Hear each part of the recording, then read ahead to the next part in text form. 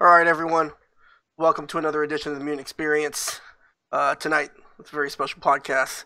We have on as our special guest none other than SoCal Third Strike icon, 5-star Yi Wang. It's been a long time coming, but I'm glad that you finally made it to the Mutant XPerience podcast. Yi, I appreciate it. Appreciate you coming on. Um, are you there? Can you hear me? Yeah. Pleasure to be on the best Third Strike podcast the in best and the only, world. the Yeah. best and only Third Strike podcast. All right, so before we get started, I actually just wanted to share a story with the stream monsters because everybody loves stories. But Yi, actually, I don't know if you remember, but you're actually the person who introduced me to the FGC. You know that? Well, not the FGC, but like Family Fun. Yeah. God, Do you remember where? that happened at Zod Zone? Was that Zod Yes, Zone? exactly. So Oh my God. So for those of Yeah. you who don't know, well, I don't know, none of you probably know because I don't think I've ever told anyone this. But I went to college at UC Irvine, and UC Irvine had an arcade called the Zot Zone. And for those of you who are like wondering why the name is the Zot Zone, basically, UC Irvine's mascot was the anteater, and apparently anteaters make the sound zot. I mean, I never heard an anteater make a sound before, but whatever. So UC Irvine's mascot was the anteater, and so our arcade was called Zot Zone. And at the Zot Zone, as was customary in most arcades, whether you found them in a college or a liquor store or in a neighborhood, SoCal had every game, right? Like every arcade. This was like the golden age of arcades. So Zod Zone had Third Strike, and I think one day you were there, right? E? Like I don't know Yeah, why my you were at my UC Irvine. yeah, my girlfriend at the time was going to school there, so Okay, I definitely had to go check out the arcade to see if there's Third Strike. and I think at the time you had just started playing the game, and you were using Ryu Ryu, because yeah. This is Frankie was your 2002, yeah. 2002. So I was 1 year into my Third Strike career, which is now 16 years. Wow, that's a long time. Yeah. So you were playing, and then I think I came on, and then like after we finished playing, you had turned to me and you said, "Yo, if you really want to play like the best Third Strike players in California, you got to go to this place called Family Fun." Well, I didn't Like, sound like a or, surfer, well, so you said something of that nature. Like yeah. you said, Okay. like Yeah. you said something like, "Yeah, the best people who play this game are at Family Fun." And so I was like, "Oh, okay." And so that was pretty much it. And then like I think one weekend, like I told my friends who I used to play Third Strike with in UCI, we called ourselves Team Control. I don't know if you Team remember that. Control, yeah, Yeah, of with course. Mr. Team Control, Universe, the double Repukin. Double Yeah, I Rebukin, remember those guys. and I remember Closet those. Remy, the Saiyan Embu Yeah, player. there was a Remy guy. There was a Remy guy. Oh man. Yeah, I can't remember the whole cast, but Oh yeah, man. I definitely remember. Yeah, and I was like, dude, let's all go to Family Fun one day. Because this guy said that this is where it's happening. Um, so yeah, so it was 5-star that introduced me to Family Fun, and that kind of Wow, yeah. wow, that was a really long time ago. That was. I mean, a lot of people have fallen since then, but there's still some that stand. There's some that are still standing. Do you know I won my first tournament match at Family Fun? Who did you play? Well, it wasn't me, right? No, I no, hope I not. I played Okay. Ed. Oh my Ed God. Ma, but he played Dudley in that tournament. I don't know why, I'm but he was sorry. playing. I can't remember this match. I usually remember every match. I'm very good at No, remembering no. matches, but yeah, I don't remember that one. Yeah, like the first time I ever went to Family, we entered a tournament, and I remember the first person I played was this Dudley player. Um, and then I didn't even know it was Ed Ma. Just some guy was like, "Dude, you know who you beat? You beat some guy named Ed Ma. You beat Ed Ma." And I was like, "Okay," but like I don't know anybody there, right? Like, Yeah. so it was like, but yeah. So yeah, 5-star was the one who introduced me to Family Fun, and I guess the rest is history. Now now it's come full circle, and I guess. I'm on the Mutant XP podcast. Yeah. So, for those of you who aren't familiar with Yi, 5-star Yi Wang, He's obviously one of the more accomplished SoCal Third Strike players in American history. Multiple time SBO qualifier. Has One time. won. Has won. Didn't you qualify Just one. twice? I thought you No, qualified just twice. once. Just once. Oh, all right. Which what year was that? It doesn't really It matter. doesn't really matter, right? But you've won numerous tournaments, obviously. Um, I think you got second at Sunroof Cup, which was really Yeah. like. Do you think that was like the last tournament that really mattered in Third No, Strike? Or... absolutely not. The last tournament that mattered, I got fourth place at Oh, TFC at last TFC. year. Okay, so you heard it here. So 5 Star thinks that last year's TFC mattered. So actually, that's a good Dude, of segue. Let's course. How can it not matter? so let's talk about last year's TFC because I know a lot of people are curious to hear what you think about last year's event. So, like, what were your overall thoughts about the event? Like, because I know that Um, you hadn't gone anywhere. Like, I'm trying to think of the last time you actually traveled somewhere for Third Strike. I mean, that was, whew. well, I thought it was really good. I thought it was Mm-hmm, a really good event. Um, I hadn't really been playing at all. mm-hmm, Kind of started playing again. I think TFC was what in October, I believe, October. mm-hmm. So I started picking up the boys to start picking it up and start playing again, maybe in like July or August. So we played for about 2, 3 months before we went there. But I thought the event was really good. I thought it was something that America should have been doing from the get-go. I think everybody working together for one event a year. As we Third Strike, I'm 16 years into Third Strike. I don't really have the same time I can dedicate like I did when I was younger, but I think I can dedicate maybe a month, 2 or 3, Mm-hmm. 2, 3 months, every year to one event. So you like that idea of just having that like one signature Third Strike event every year to prepare for? Yeah, Yeah. yeah. I think everybody can spare, no matter how busy we are in our lives. You mean like Sherwin's got 2 kids, and Mm-hmm. he sneaks out in the middle of the night to come practice Third Strike. So I think all of us, no matter how busy we are with our lives, love the game enough that we can spare maybe 2, 3 months to Uh-huh. practice and play for it. Yeah. So you've done like podcasts before, I'm sure. Especially a lot of Third Strike players that are watching this podcast.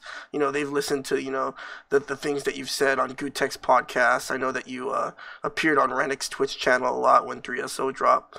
But one of the things that they didn't really go into is just kind of like your mentality when you practice for something like TFC. Like, well, first and foremost, like, what was your motivation for going to TFC? Like, why did you go?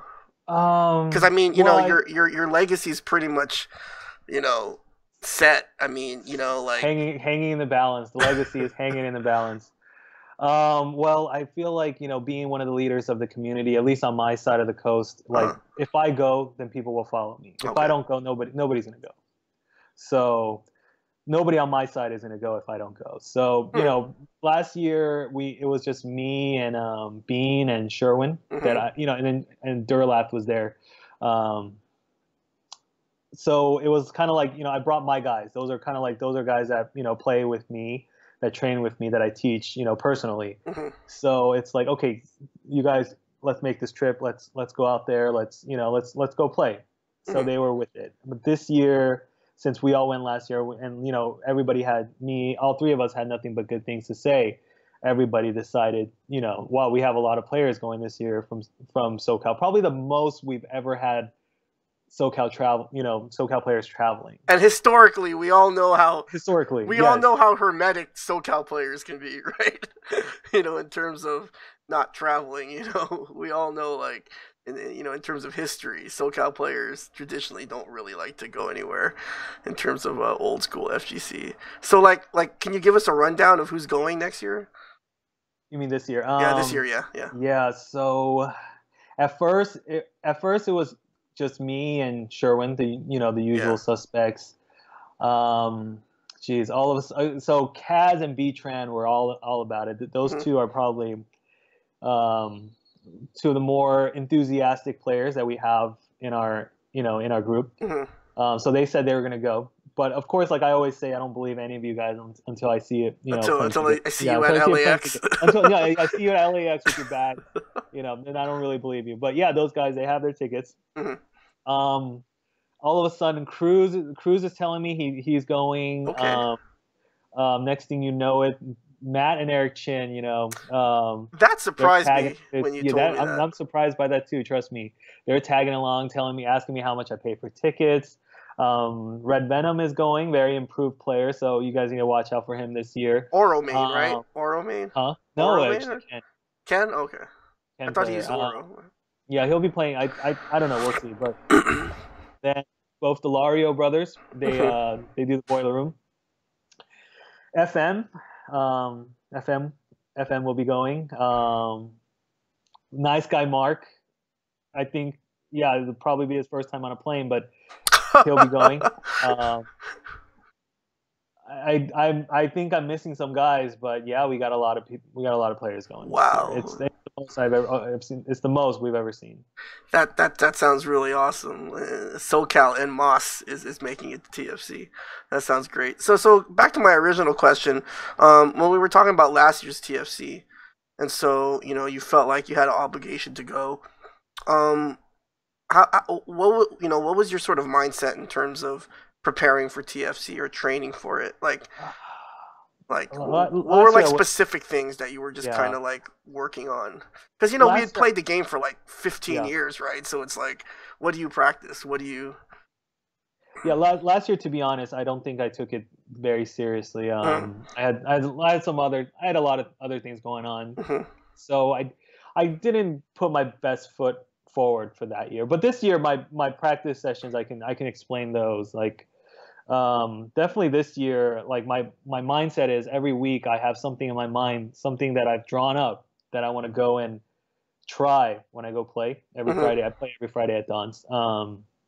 So every Friday I come in with something new and I want to try it out. If it works, then I add that to the arsenal of stuff that I have. If it doesn't work, scrap it. I have a mhm, couple of things that I want to try out every week. mhm, And that's what I tell the players there. You come in every week with the mindset of something new that you want to try out. You know, mhm. now is the time to practice. It's not about winning casual matches right now. You save your winning for tournament matches. Do, you So know, that's the, I sorry to interrupt you, Yi, but like, I think that I know that you wanted to talk about like different mentalities, yeah. between American and Japanese players.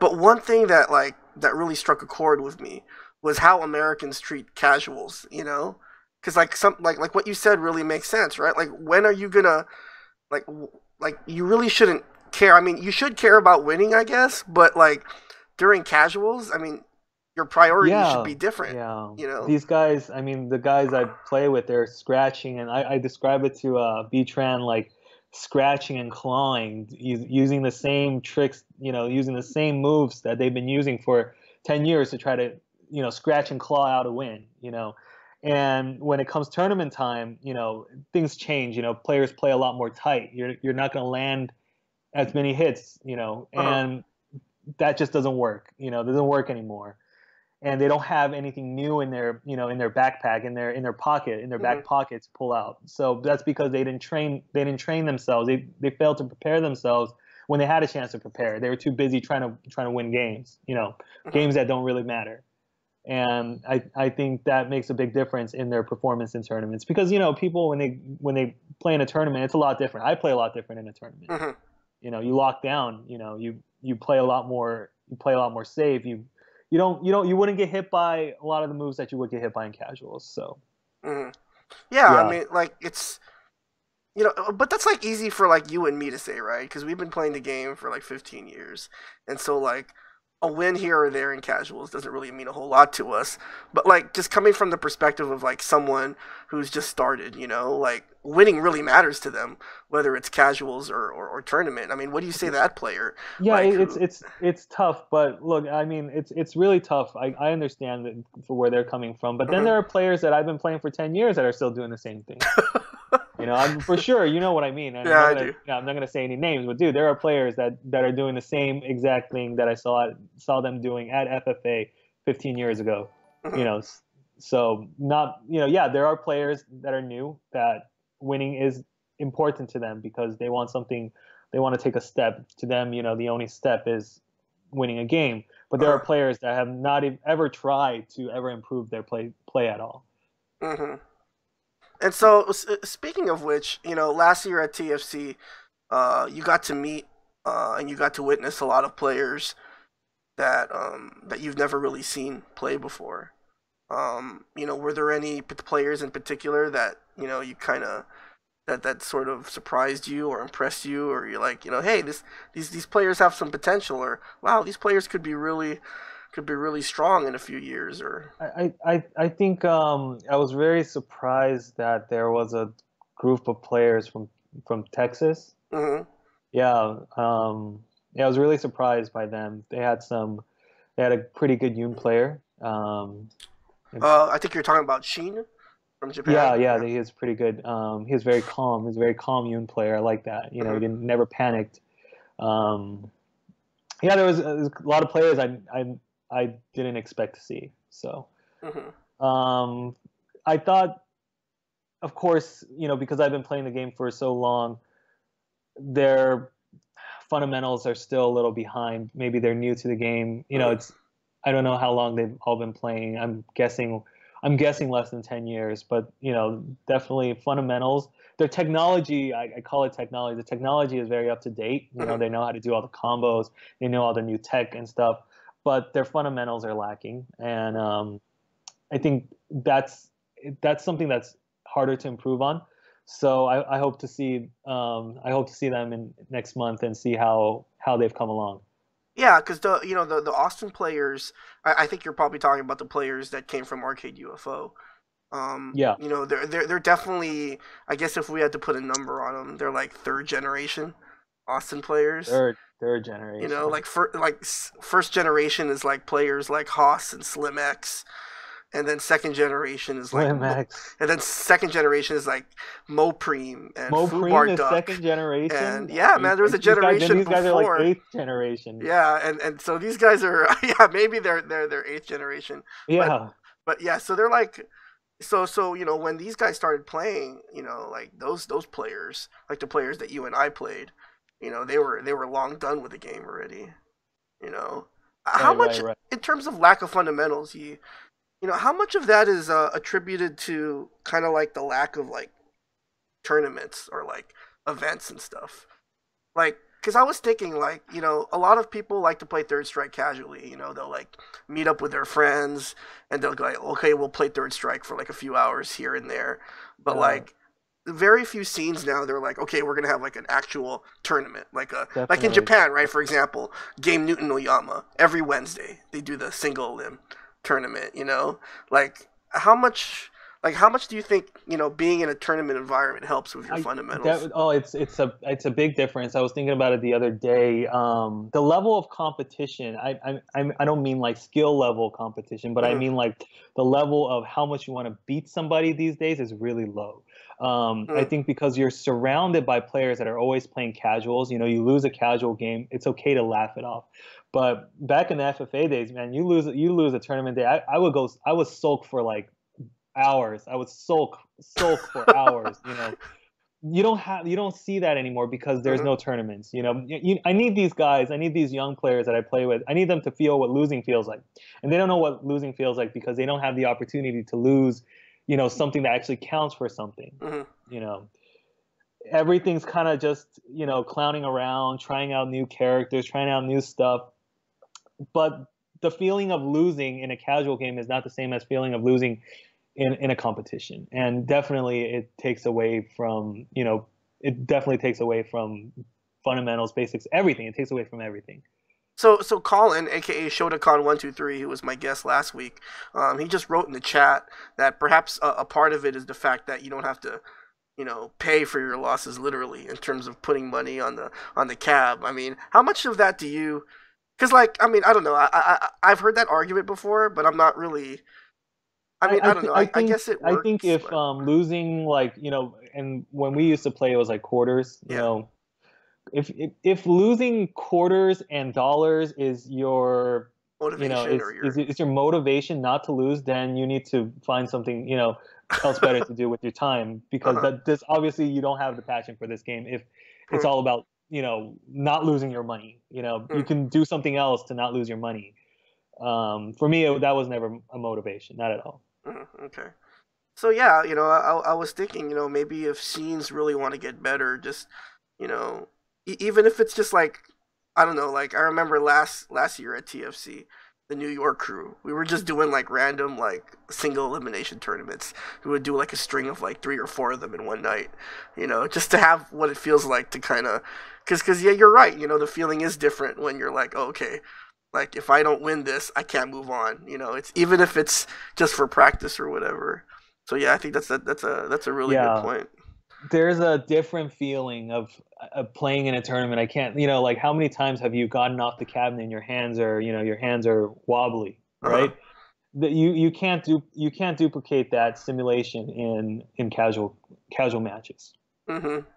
How much of that is like how much of that is like why you continue to go to these events, like that adrenaline, that rush?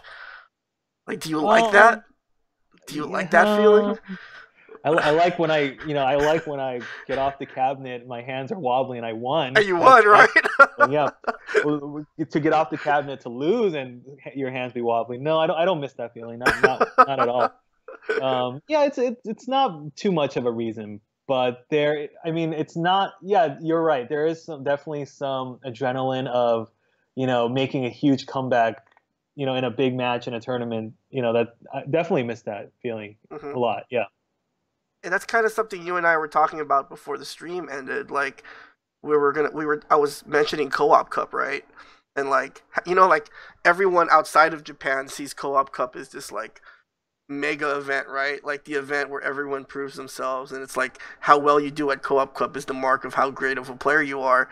But like I was telling you before the podcast, is when I was in Co-op Cup, like I got the feeling that the Japanese didn't really see Co-op Cup that way. Like for them, I think that was the word I was looking for. Like for them, Co-op Cup is that opportunity for them to get that adrenaline rush.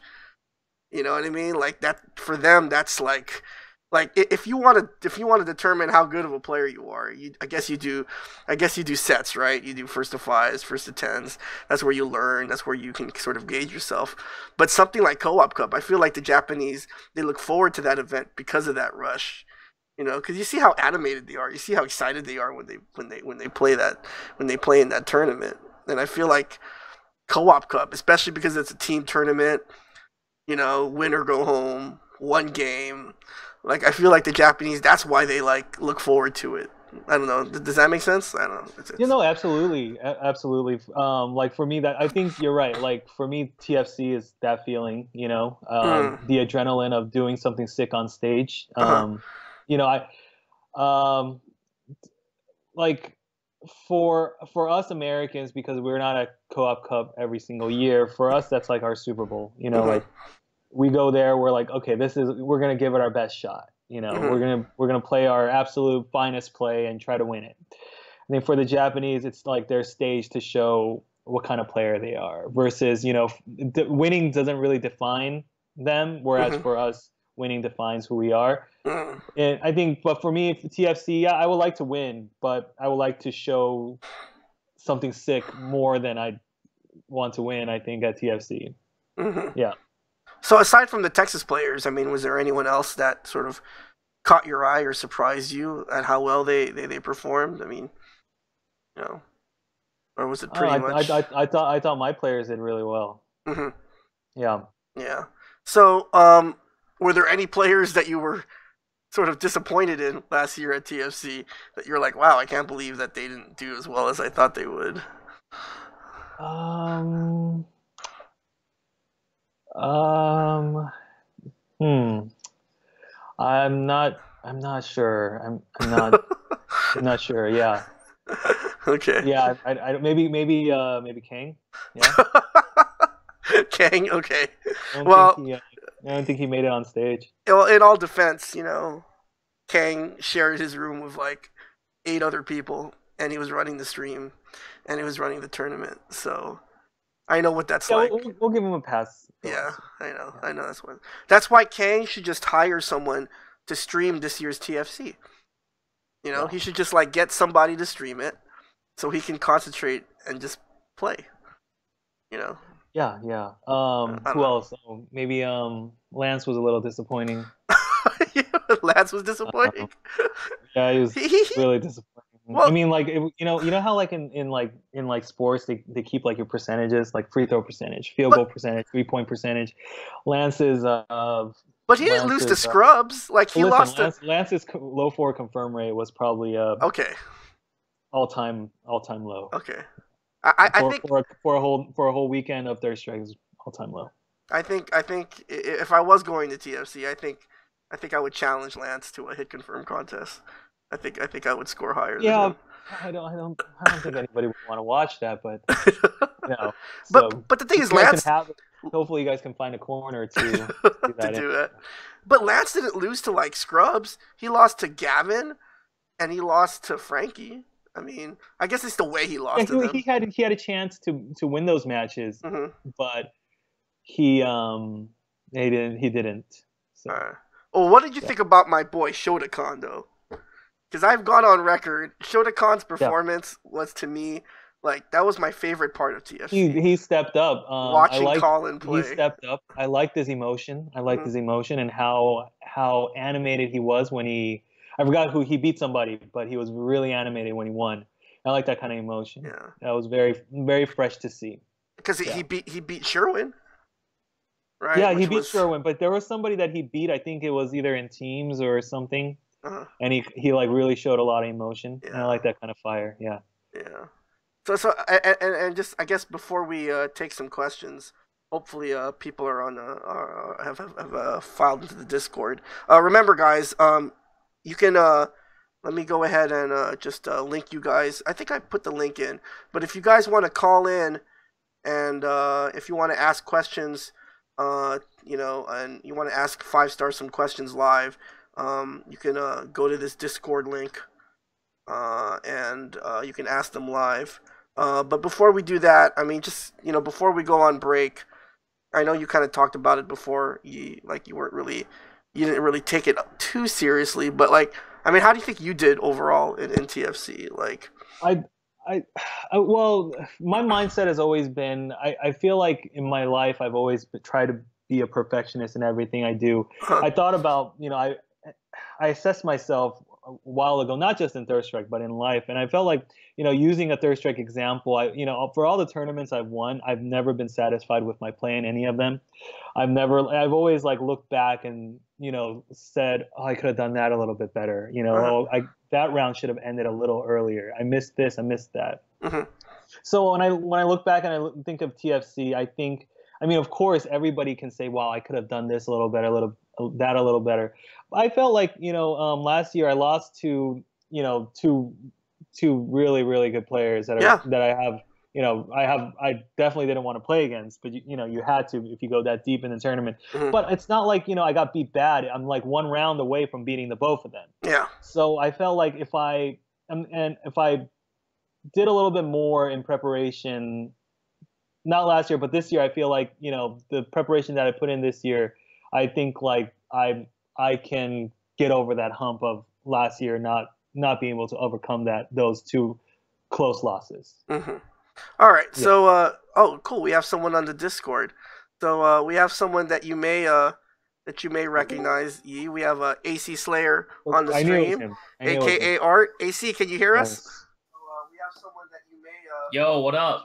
Hey, Hey, can you turn long down your time no see, buddy. Yeah, I'm gonna turn sorry. it down right now. Yeah, say yeah. Oh, okay, now he left. But it was working. It was working though. It was Come back. working. Hold Come on. back. He'll be back. He'll be back. This sounds so pro, like the Stephen A. Smith show, when he gets Yeah, callers this is in. great. This is great. I love it. All right, get back in here, AC Slayer. Remember, guys, just click on the link if you want to ask questions live on the stream.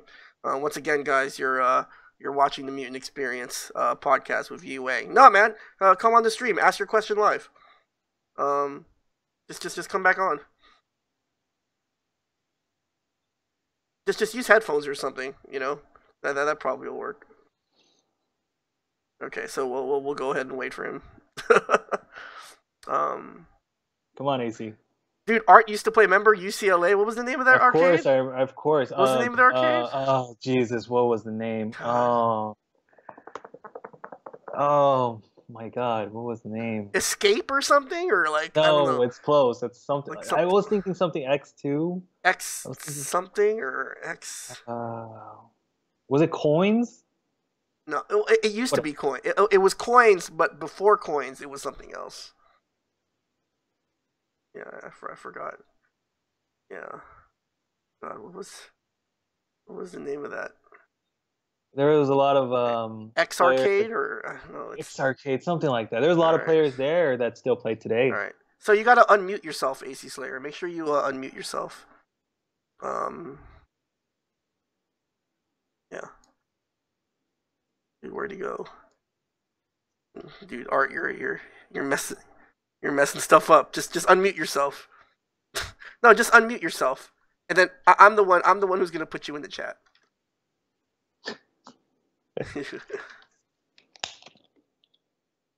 Yeah, because I have to do that because then people could just come in live and whatever. But yeah, this is gonna work. I know it. Just gotta get a X Arcade. No, Yeah, it's God, what no, was the it's not name? X Arcade. It's It's not. It's something like that. not. God, I'm gonna look it up. Yeah, yeah, definitely. Dude. So but while AC Slayer gets his act together here, um, like how come they don't stream at Dawn's? Um, Like I've the seen JR take like yeah, those cell phone footage, that's our but streaming. That's our oh, streaming. okay. I mean, I don't. Okay, so first of all, like, I don't think I've seen a SoCal arcade have direct feed in quite a long time. Uh huh. Um, So is that if you're talking about streaming directly or just streaming with? yeah, direct feed. Yeah, It's dude, that place is packed. it's a monkey house in there. So it's tough. I think it's tough. Yeah. And so, I've never been to Dawn's, but like, so they have two cabs dedicated to Third Strike. Is that how it Yeah, works? they have two. They're trying to get a third. Okay. All right. So we got AC Slayer. So AC, can you hear us? Yo, what up? How's it going? Great. So you're on the Mutant Experience live with 5 Star.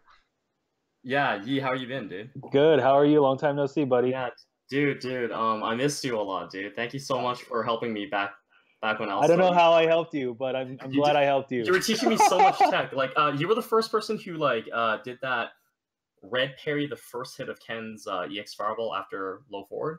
And Yeah, you would I try to tell people that, but people don't believe me. yeah, I'm glad you kept punishing I'm me glad with, you could vouch for me. I'm glad yeah. you're on a national broadcast vouching for me, AC. Yeah, you did like an option red parry into a medium punch DPSA3, and Yeah, you kept cancel doing that to me. super. I was like, I like went over to the other side of Family Fun. I tapped on the show. I'm like, hey, how are you doing that?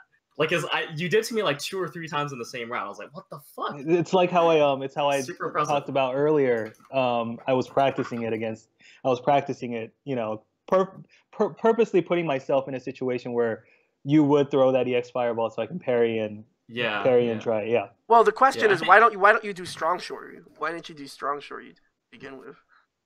It was strong shoryu. Was super. it? Because I thought it was fierce shoryu that you started doing it with. Or... Oh no, I did it. I started with strong, and then it became fierce, and then it just became jab and without the super.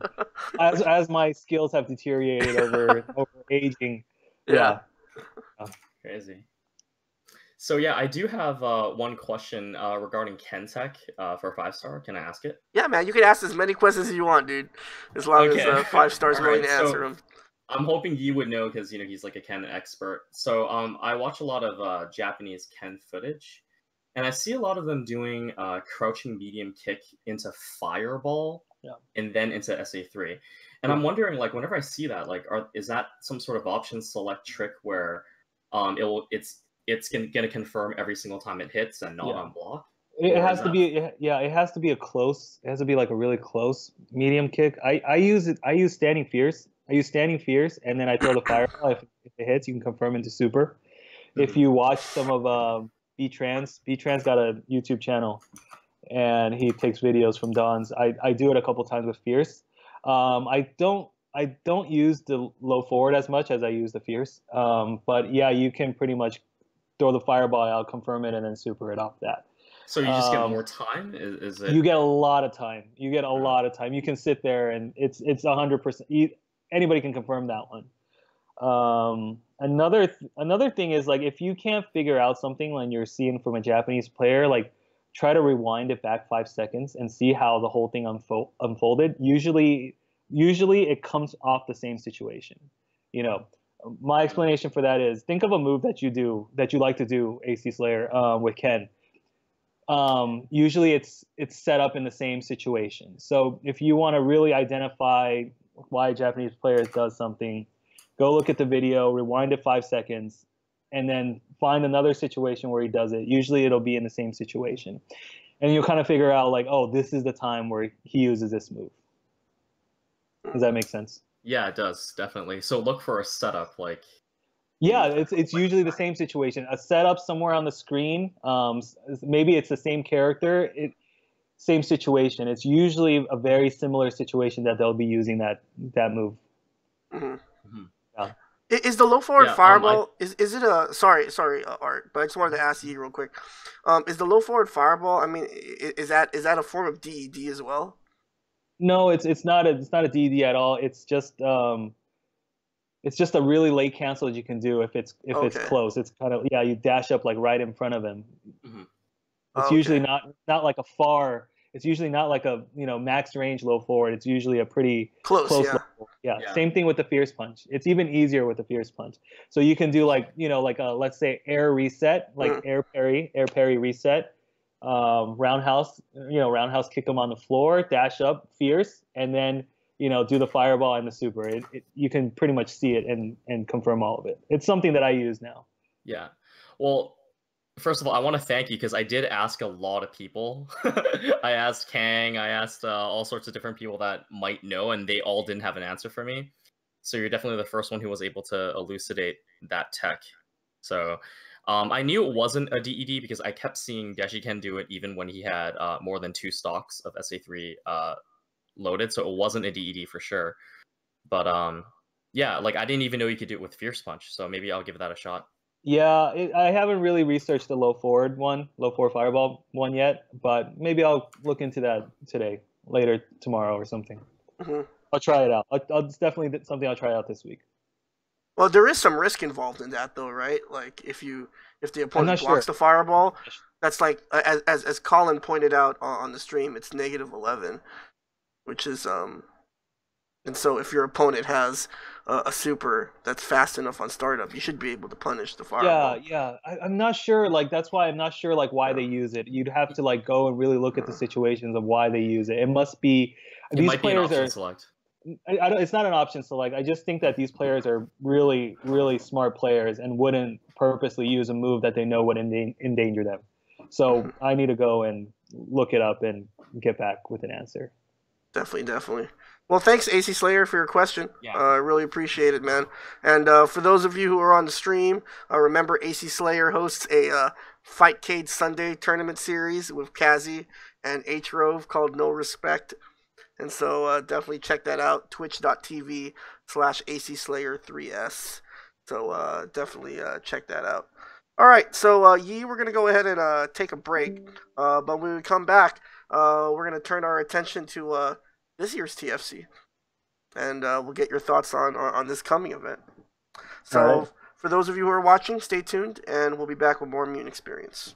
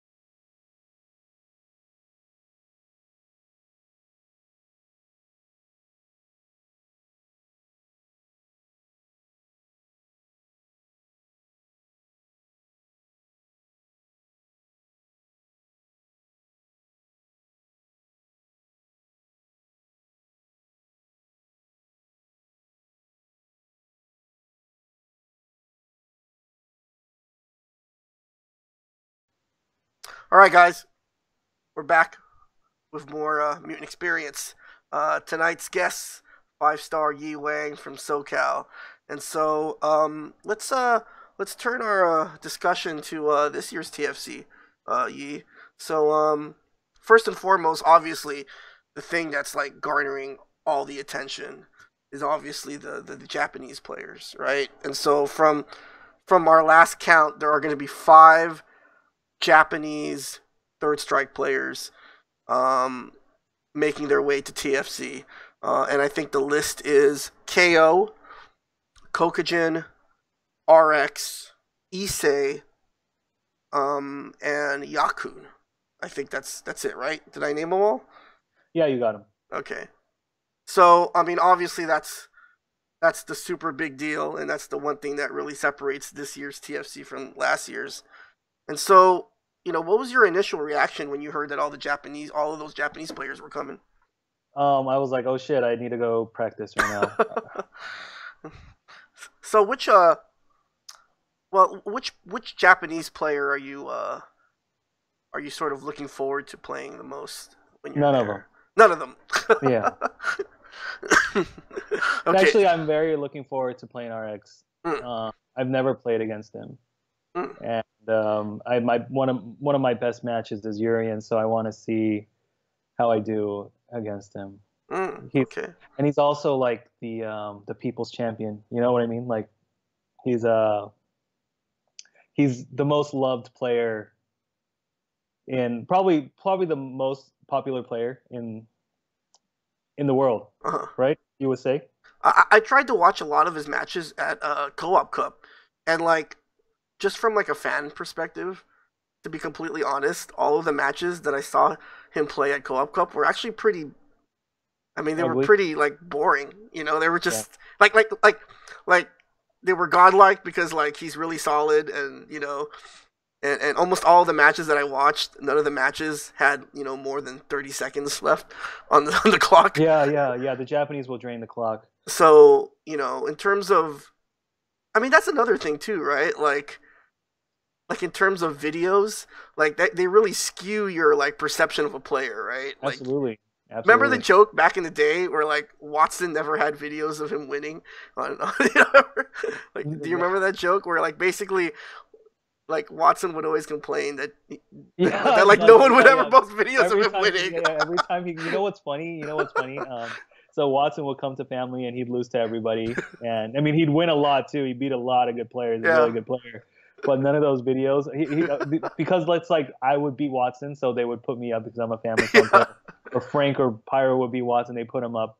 So Watson would always complain the only videos of him that ever go up is of him losing. Uh-huh. But then when people started having tournaments at Super Arcade, Yeah. every single time I won, it never ever made it to the internet. I promise you, never made it into the internet. That was Watson's revenge, I guess. Yeah, it was definitely his revenge, definitely, dude. And the one time I lost to like Hung B, he put it up.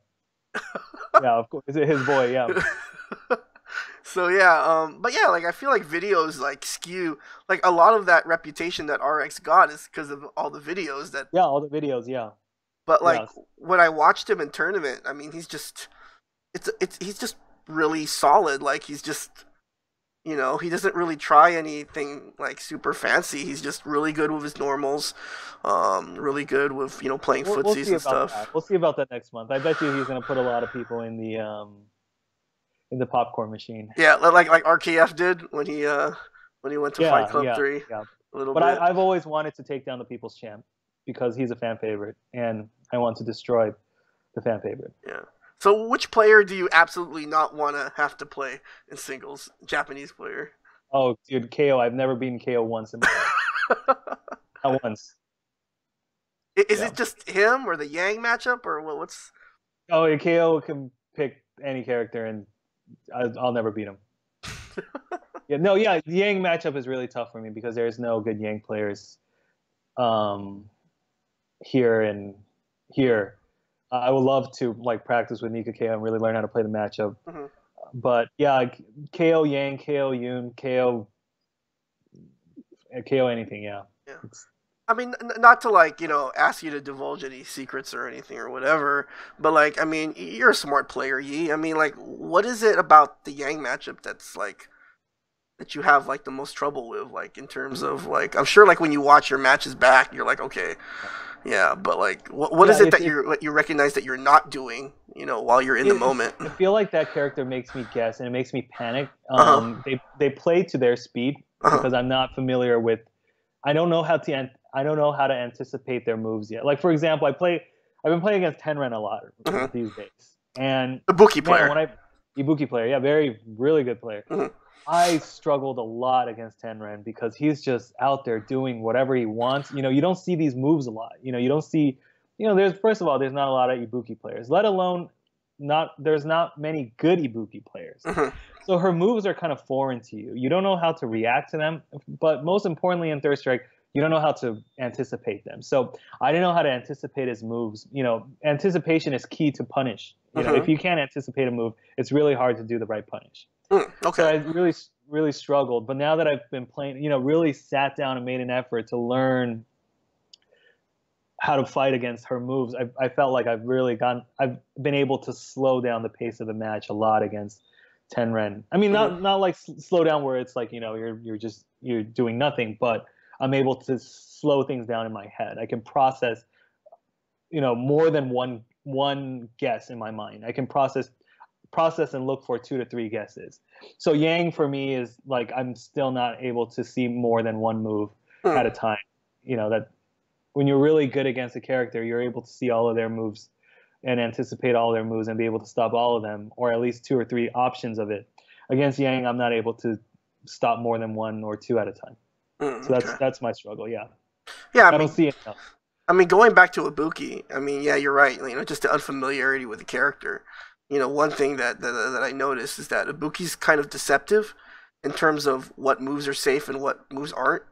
That's really hard. It was really hard to figure out, and it's definitely something you got to see over and over and Yeah, over until you get it right. Yeah. yeah. I kind of feel like Ibuki's like an SF4, SF5 character in Third Strike. Like You're right. where you Right. kind of have to know the numbers a little bit. The moves are all weird. It hits weird. It parries weird.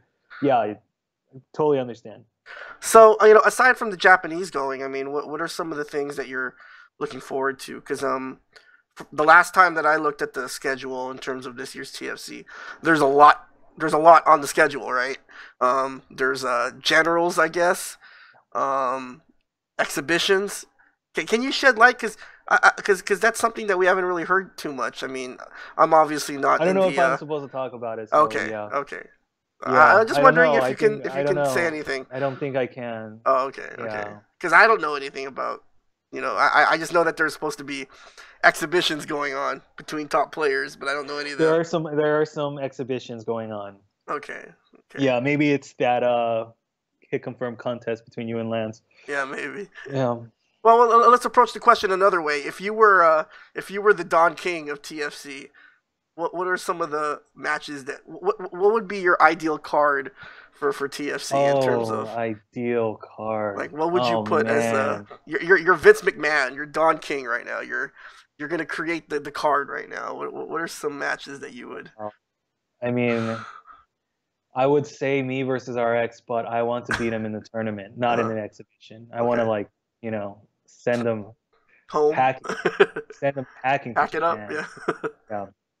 Yeah. Gosh, I would like to see I think I would like to see, in terms of skill level, I think KO's in another tier. I don't think any American player matches up with him. Mm, So anytime you play an exhibition with him, it's not really, I don't think it's going to be very competitive. mm. Um, but I would love to see RX versus every player, like every Titan, you know. Okay. Yeah, I would love to see RX against all of the Titans players. I'd love to see RX versus Yuki. Yeah, Uh huh. yeah. Yuki's best character, maybe Yoon. Yeah, Yuki Yoon versus RX. That would probably be my, because it's two like super sick players. That probably be my main event. Okay. Yeah. Um, I think maybe my second match would be Nika KO versus Kokujin, because Oh wow. I've Yeah, because I've seen Nika KO beat Dudley players really. He's really strong in that match, right? You think? Or no? It's hard because we don't really have very strong Dudleys in New York. So, um, but I mean, Nika's just Okay. strong in general. So I mean, Yeah. I did see him Yeah. play quite a few Dudleys in Japan, and he didn't really have much of a problem in the matchup. Yeah. So I want to see that either yeah, Nika KO versus definitely Nika KO versus Kokujin, because I think both players are very crazy. Like they're you know what I mean? They're crazy players. They're Well, both they're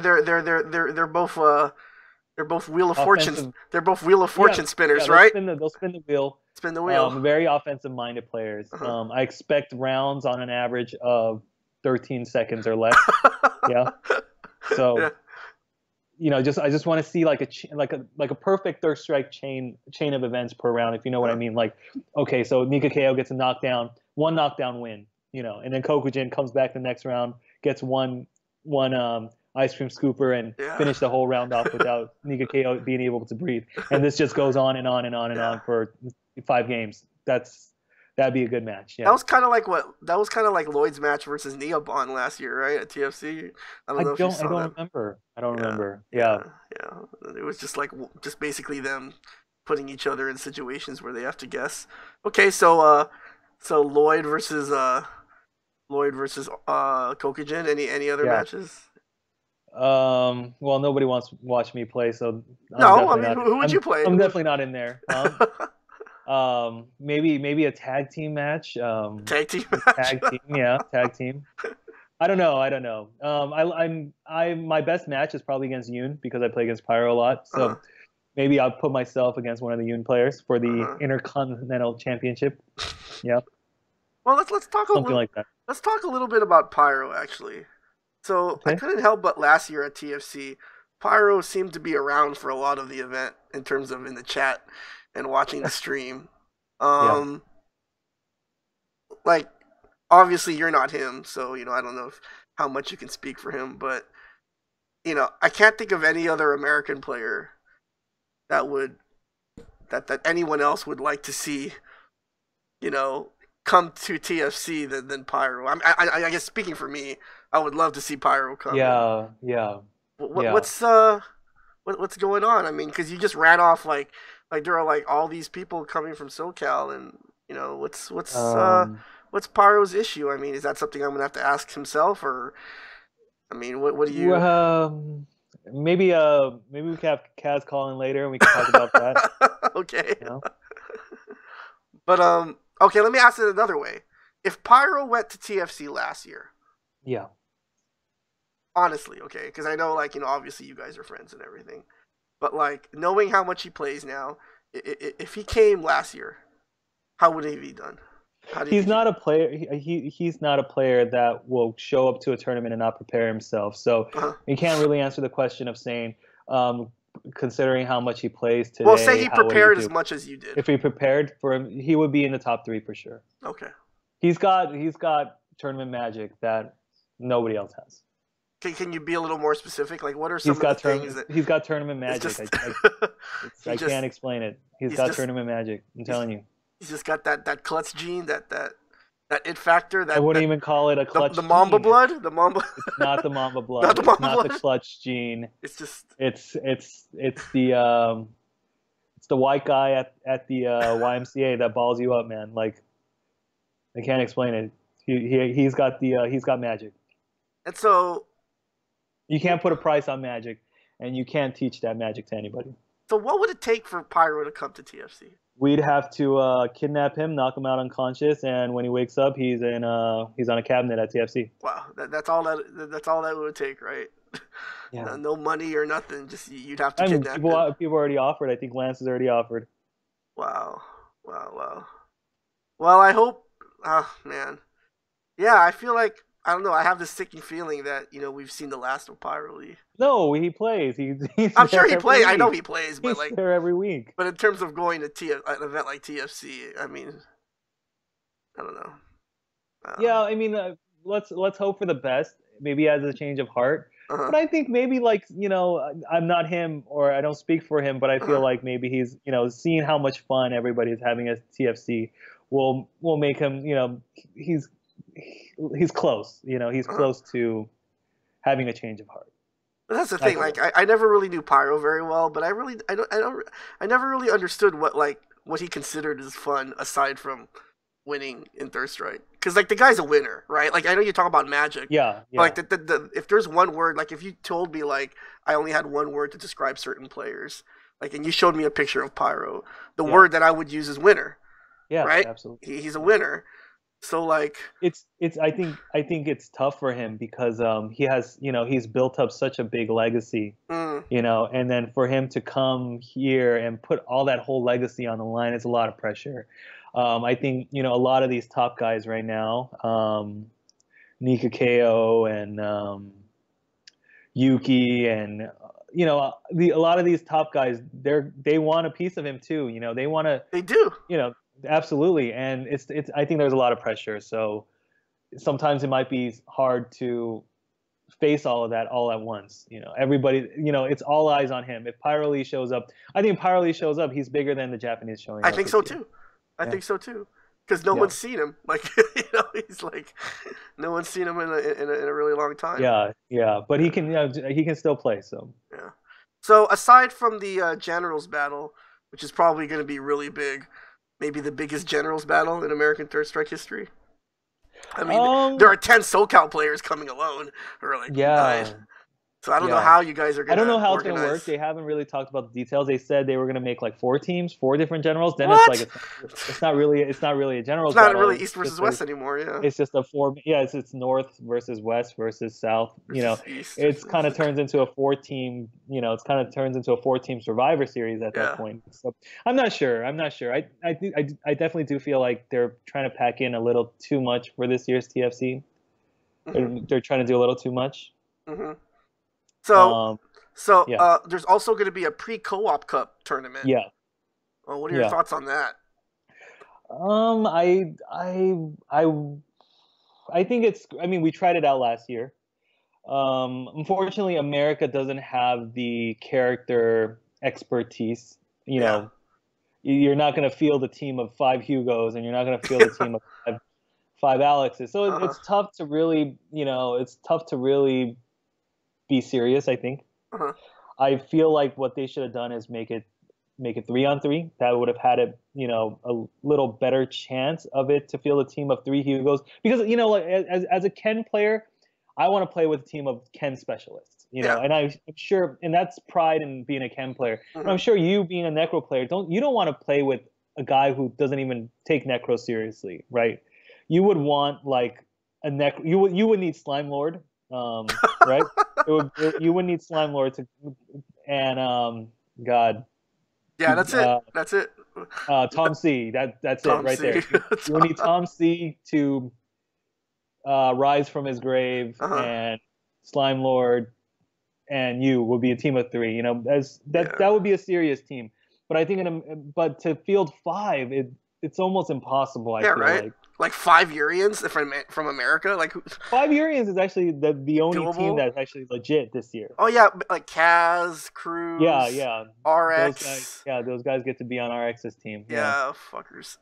yeah. I mean, yeah. So I think it's tough to do 5-on-5 co-op. I think there's a big difference in skill gap. Like for example, you do a team of five with, let's say, KO is the head of the Yang team, and then you have, 2 and 3 are decent, and then you have 4 and 5 who just absolutely don't even know how to play the game, and KO is going to carry them into the finals, Hmm. and then you're going to have, these guys that barely know how to play the game on stage in the finals. I'm not really a fan of that. Yeah, it makes it doesn't make for good television. Okay, okay. Yeah, And so, aside from the pre-co-op cup, there's also a traditional team tournament, yeah, 3v3, right? And yeah. so, who are you teaming up for that? Is that a I'm top with secret right now, or no? No, You have your there's team. there's no secret. Okay. We are the Allied Powers. Allied powers. Yes, it's me, Uh huh. Orion, Uh huh. and Neobon. Oh wow. So Neobon from France, America and France together, the Allied Powers, and trying to take down the Japanese. Okay, that sounds good. Yeah, That sounds good. Yeah, I mean, Neobon is super sick. I very mean, he's really sick. And obviously Ryan's super solid too. yeah. Are there any other teams that you know of? I'm obviously I'm out of the loop, but I don't know if there are any Um, other 3v3. I know that I've heard that Frankie, Nika, and Gavin yeah, are teaming. definitely the New York team. Yeah. We got a couple of teams over here. I think it's Kaz, King, and Lance. Is that right? Yeah, they should have gotten someone else with like the K name, then they could have been the KKK. You know, Oh but yeah, yeah. Oh yeah, they need to kick Lance off the team. but there's no one else that has the K name. Is there? Um, Kazi, Kang, and yeah, I don't. Cole. I don't know. no, Yeah. no, no, that's not it. Uh, So another thing that you wanted to talk about, and then obviously singles, and that is a lot. It's a it's a lot. I think we're trying to do a little too much, and plus everybody wants to play against Japanese players. There's going to uh-huh, be exhibitions and probably like other first to fives. I think it might be a little draining. uh-huh. My idea. I was thinking about this on my way home from work, but it'd be best if we can do two events a year. One in Uh-huh. each side of the calendar year. Uh-huh. We can kind of split it up. One, we can have half the events on one and half on the other one. Hmm. You know, that's what I thought would have been better. I definitely think we're packing a little too much in here this year. Hmm. I mean, I don't doubt that it's going to be a good event. It's still going to be a ton of fun, but I just think we're trying to do a little too much. Hmm. Keep So it simple, Yeah. in terms of like what you're looking for in terms of individual players, because I know you said that you were that a lot of players last year caught your eye. I mean, what are some of the things that you're sort of looking for, like in terms of specific players this year, like in terms of like how they perform or what they do? Yeah, I mean, I only speak for my players over Uh-huh. here. I expect Kaz to go 2-0 as usual. I'm just kidding. No, I would really like to see all of my players step up and Uh-huh. use the experience that they gain from this tournament to really make themselves a better player when they come back. Hmm. I think like Sherwin was telling me last year, like that trip really like opened his eyes. It's kind of like we make a trip to Japan. You go there, you kind of level up. You come home, and you really improve as a player. Mhm. For a lot of these players that are coming from SoCal, like B Tran, I don't think he's ever played in an offline tournament in his life. Yeah. So I hope that he can use do his best. It's tough. Can you imagine being in your first tournament? Yeah. Like Yeah. in your first tournament is TFC. Yeah. You know, my first tournament at FFA, dude, I went 2-0, and I still remember it. Dude, Uh-huh. my hands were shaking and wobbly. So Uh-huh. it's a lot of pressure for him to handle. But I think if he can handle it, he can come back and become a lot better player because of the experience gained Mhm. from this kind of event. Mhm.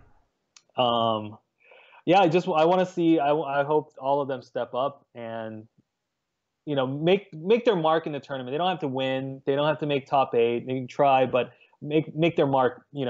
Be play to show people who you are. Don't play to just squeak out wins. I want to see them go out there and play at the ability that they're able to play. Mhm. Not seize the moment. So Aside from yourself, obviously, but who do you think you have the highest expectations for in terms of SoCal? Like everyone going to SoCal. Like who well, do you I have think? no expectations for Kaz. Okay, I we've think established that. Mark's going to do better than Kaz in the tournament probably. Wow, wow, wow. And Okay. Kaz is going to combust and kill himself on the way home. I expect Sherwin to do a lot better than he did last year. Mm. He's definitely motivated. So I mean, top 8 this year is going to be really tough to make. You got Yeah. 5 Japanese players. You have a lot of top American players. But for Sherwin, I think he needs to be at least on the cusp of top 8, maybe playing for a spot in top 8 at least. Hmm. For him to call a successful trip, that's got to be the mentality. Um, yeah, I expect. I forgot who's on. Who B-Tran is. B-Tran. Oh, B-Tran's team for the 3-on-3 is Red Venom and Rennick. Hmm. So So it's a very old time veteran, and two up and coming players. I expect them to play really well in teams. Yeah. Maybe not not in singles because it's a little tougher for them. But I expect them as a team. I have high expectations for them as a team to show us something. I don't know how you felt about it, but back in the day, I felt like Ty was the guy that I never wanted to play in a team tournament. I would love to play against Ty in a team tournament. No, but man, he is probably definitely without a doubt the best Alex player in America. He grinds it out so well. It Yeah, might not make it look pretty, but when it comes tournament time, when the lights are on, he turns into a completely different player. It's really tough to beat. yeah, yeah. He can grind it out. He can, he hits you with stuff. He makes some really good reads, really clutch reads in tournaments. So, yeah, I would love to see how they do. Yeah, it's I'm definitely I definitely think Ty's gonna do really well. And But he hasn't played in a long time. well, that's true. Yeah, I don't We'll know. see I just have a about him. feeling that Ty's gonna do well in the team tournament. I don't know why. I would love to see him, play well in the tournament along with his team. Because even though he hasn't practiced, I mean, there's not a whole lot of competent Alex players in America. I think Hold that is really strong. Yeah, hold that strong. He's another, yeah, very grinded out as Yeah, well. you He doesn't know, make it look pretty. yeah. Duralath is a little too offensive for me, but he can surprise people every now and then. But Yep. aside from that, I mean, it's Alex is another one of those characters, right? That America doesn't really have too much experience in. At least competent Alex players. So that's why Yeah, I think yeah. it might balance each. They might cancel each other out. That's Ties well, that's ties gonna be a good rust. mix to. Yeah, It's gonna be a good mix to watch combust then. yeah, yeah, yeah. Definitely, Yeah, definitely. definitely. Aside from the SoCal players, I mean, are there other players from other regions that you're sort of looking forward to seeing Yeah, how they've definitely. grown and how they play? Yeah, I'm definitely looking forward to playing against Cameron Buckner. It's been Grimlock. a it's been a long time since I've known the guy. He's been a big part of the scene for ever since I started playing. So I'm really looking forward to that. Really looking forward to that one. Did he ever go to family? No, I don't think he's ever left Have you ever Nebraska. have you played him offline before? No, I've never. No, no, no way. Yeah, I Pyro's have played him, played right? with Everleft. Who Have was you that? ever have you played him offline Pyro's before? played him. They went to Nebraska for a tournament No, back I've in never been out. 2002. Yeah. No, but shout outs to Grimlock, man. He's the Yeah, fact that I he's hope to going. see him. Yeah, definitely, He's definitely. definitely a contributor to our scene, to our Yeah. community. So, once again, guys, you're on the Mutant Experience podcast with 5-star Yi Wang. I'm going to go ahead and link once again, guys, the address to the Discord.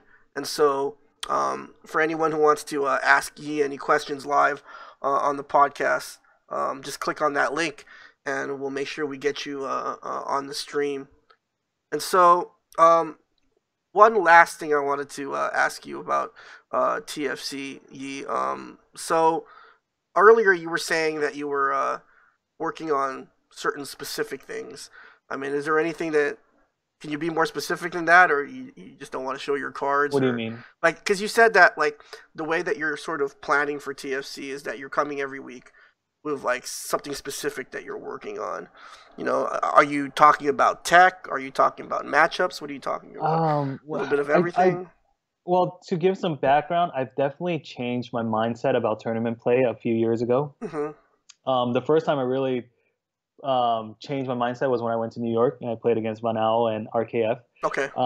Before when I approached tournaments, especially if there's Japanese players in them, I try to play like super safe, super perfect, 100%. Not try the risky moves just to try to get wins. With that year when I went to New York, I told everybody back home, I said, I'm gonna go there and I'm gonna style on them. I'm gonna play what I know I'm capable of playing. Mm-hmm. And so my mindset this year is like, a lot of players, I think when they see Japanese players, they kind of get intimidated. Mm-hmm.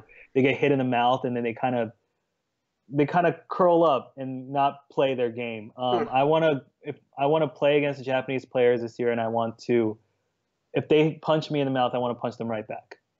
So definitely I'm working on doing sick things, to make the Mhm. crowd go, "Wow, you did that to a Japanese player." While winning, though, right? I mean, While winning, yes, while winning. Yes. okay, okay. No, that's interesting because one of the things that I noticed when I was in Japan is everyone plays so safe, Yeah, like just super, super, super safe, and so yeah, that's an interesting mindset going in there, and wanting to impress. But you're right, you can't underestimate yourself. You can't shortchange yourself. You have to be there. You have to be confident, I guess, because so many of these players they kind of lose before the game even starts. absolutely, They kind of go, absolutely. "Oh, who am I playing? Oh shit!" But it's like, Yeah, it's tough. It's tough, but yeah. So it doesn't seem like there are any questions this go around. So what we're gonna do is we're gonna go ahead and take our final break. But when we come back, this is a segment you definitely don't want to miss. I know you wanted to talk a little bit about the differences between the U.S. and the Japanese well, I approach to the don't. It's game, not really like Japanese approach, but it's just or my or approach. just I your think. approach. Yeah, my personal This is approach. the Yeah, like the Kobe system. This is the 5-star system. yeah. I Is guess it this is the 5-star the system. Yeah, 5-star system? my So personal approach. Yeah. okay. So you guys definitely don't want to miss the next segment where Yi gives you his 5-star system to Third Strike. So once again, guys, you're watching the Mutant Experience, and we'll be back in a couple minutes. So stick around.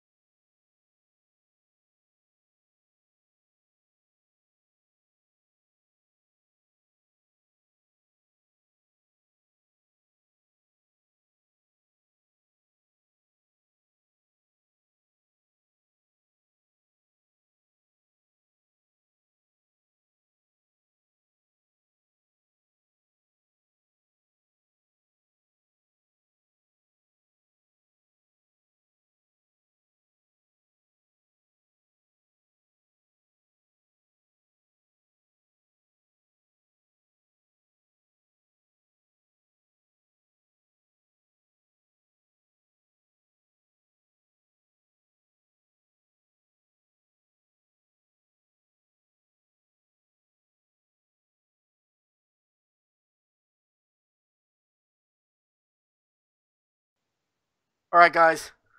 Welcome back to tonight's Mutant Experience. Once again, as my special guest, I have on 5 star Yi Wang, and so we actually have on last week's guest, Shotokan 123. So Colin, you want to do ask Yi a question? I did. All right. Because there are so few offline scenes in the US, I mean, we do have New York, California, and Texas, pretty much. That sums up the offline scenes. What do you think are the most important things for online players to practice? And since we've already discussed that it's probably not best to have the mentality where you play to win necessarily, what are important for those type of players to improve upon, whether it be, red parries, hit confirms, training mode things, or should they be focusing on trying to get as much matchup experience as possible, even if it's not against top quality players? It's kind of hard. Like the times that I've played online, I've never been able to practice, the things that I want to practice. It seems almost impossible. Maybe I'm not used to online, so that's kind of tough for me. But I think that they have to kind of change their mentality of taking online seriously. I think there's been a long stigma that online is not real Third Strike, which from my opinion, because I've played offline my whole life, I've obviously been a proponent of that. But I think just because I think that a lot of online players don't really play their game seriously because they're like, oh, it's online. Wins and losses don't really count. Even though I lose to this player 100 times in a row, it doesn't mean he's really better than me. I think they need to change that mindset and play more seriously and stop spending too much time using secondary characters. My mindset, this is like part of my 5 star system, I guess. It's like, dude, we're already so far behind the Japanese with our main characters, and we're not even that good with our main characters, but here we are wasting hours and hours on end playing our second, third, fourth, fifth character. I don't know why we do that.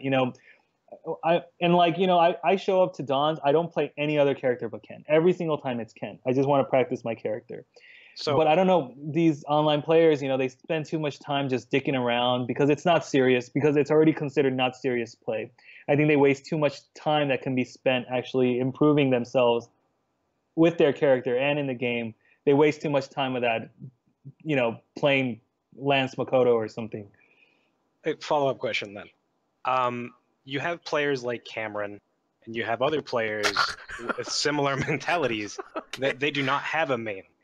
And also, what do you think of that? And do you think that players should always have a main? And also, because you mentioned that, players are playing their secondary, their third string characters, etc. Do you think that there is no benefit to learning other characters, especially in situations where there are not players that are skilled with those characters that you can play against? I just feel like if I showed up to the arcade and I started playing all these other characters, it would set a bad example to other players that it's okay for them to play other characters as well. So that's why I just play Ken every single time. If you can only control what you do.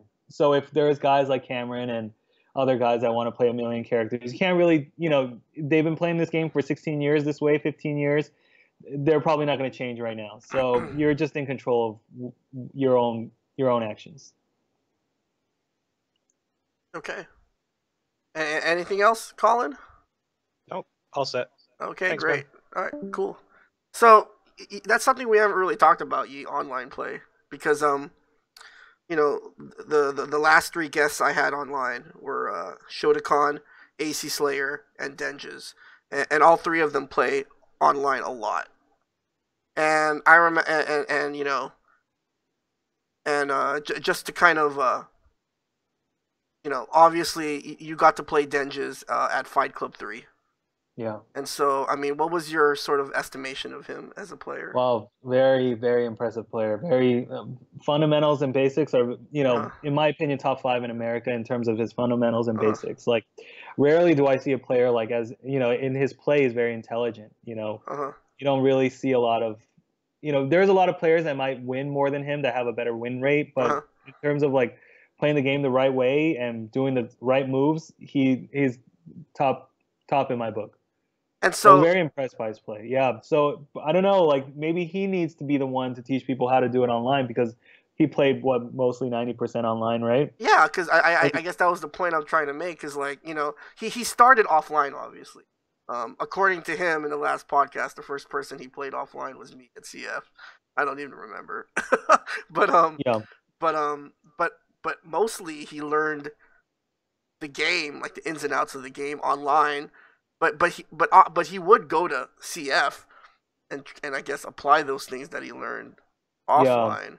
But I think he takes a very serious approach to the game. Like he's a student of the game. Like he takes the same approach I do. Like he studies, he studies matches, matchups, characters, players methodically. Like dude. I mean, you go look up YouTube and you see a DK Blade comment on every YouTube video, right? Is that what it just all boils down to, though?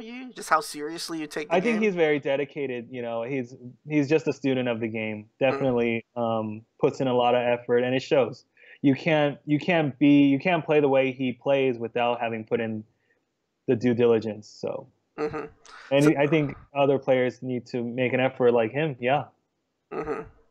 Yeah, a lot of it has to do with just kind of looking yourself in the mirror and asking, how seriously do you take this game, and how just exactly how much better you really do want to get. So let's just go through some of the questions that are in the chat. Before we end the podcast. So Fighter's Destiny has a question. And I don't think the answer is going to be that that interesting. But his question is 5-star. Who is your favorite person to play?